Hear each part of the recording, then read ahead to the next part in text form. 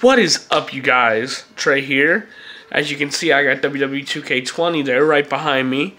And as you can tell by the title of this video, I'm going to be discussing with you guys the new things that I have planned for WWE 2K20.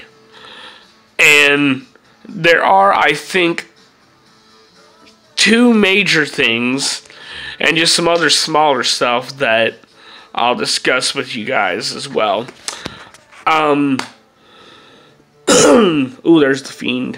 Which I'm mad that they didn't release him on release day. We have to wait another week for that, but oh well. Anyway, the first big thing that I'm going to be doing with WWE 2K20, I'm going to be recording my playthrough of the WWE Showcase, the Four Horsewomen. I'm going to do that in chapters. One match equals one chapter. So the videos and then that match go along with it after that match. That's one chapter. I'm going to do that all the way through it. I did not do this last year, I think mainly because I didn't have the gaming channel at the time. When it came out, I didn't have it. Yeah, because I started the gaming channel around December. So I did not have the gaming channel around the time that it came out. And I did the Daniel Bryan Showcase before I started the gaming channel. But now I have it. I'm going to be doing my playthrough of the Showcase.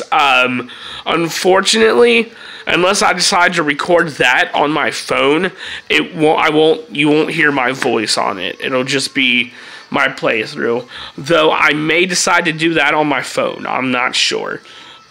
More likely than not, I'm just going to record it on my Xbox and do it that way. The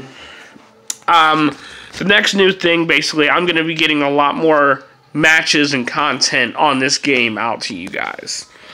The first day that I played it, there was a big glitch that I had, but I've done like three or four matches on it today. Yes, I've recorded them all, so you guys will be seeing those later. And there hasn't really been, I think there was one glitch, and it was a small one all throughout that, so it is gradually sorry for my fucking raspy voice, but it is gradually starting to perform better. I'm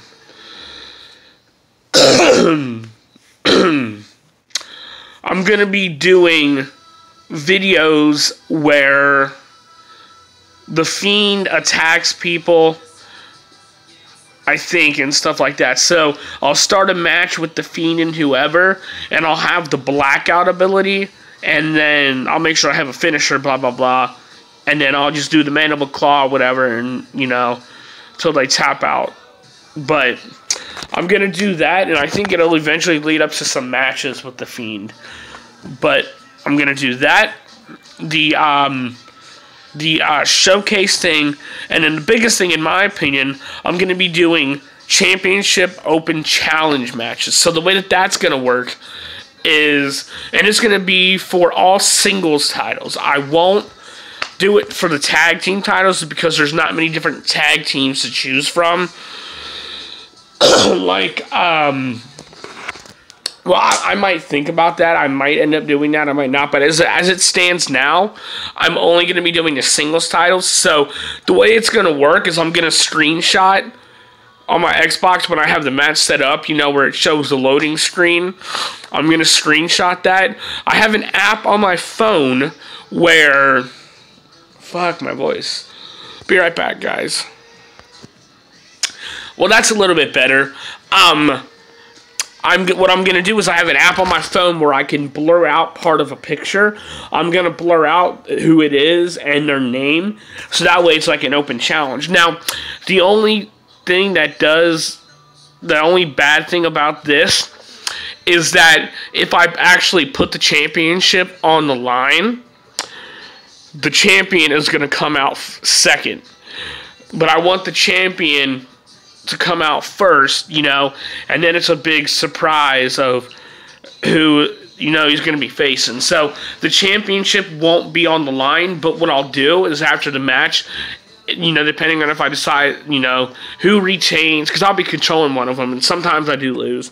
But depending on who retains or who wins it, I'm going to go to the My WWE settings or the title information, blah, blah, blah, and I'm going to switch it over to that next person there. Unfortunately, that's the only way that I can do that, you know, and still have the champion come out. And have the champion come out first. Yeah, I tried it both ways on here to try to get the champion to come out first. And the way that WWE has it set up, the champion won't come out first. And that goes for women and men as well. Men and women. You know, and the fun part about that is sometimes it might be a legend. Other times it'll just be a... It'll be a superstar from now. So, like a Drew McIntyre or Elias. Current superstar, there we go. Fuck, I couldn't think of that. And then other times it'll be a legend, so you'll have to watch the video to find out. But as of right now, those are all the new things that I'm going to be doing with WWE 2K20. Stuff might change, so I'll let you guys know, but for now, that's it. I hope you guys are looking forward to it. I'm getting ready to do the first Title Open Challenge match once I get done recording this and upload it, so that'll be good. Had to get a quick thumbnail. But if you guys did enjoy this video, please give it a big thumbs up, comment, subscribe, and tap that bell so you get notified every time we upload here on Anthony and Trey. I fucking hate my voice right now. And until next time, peace, you guys.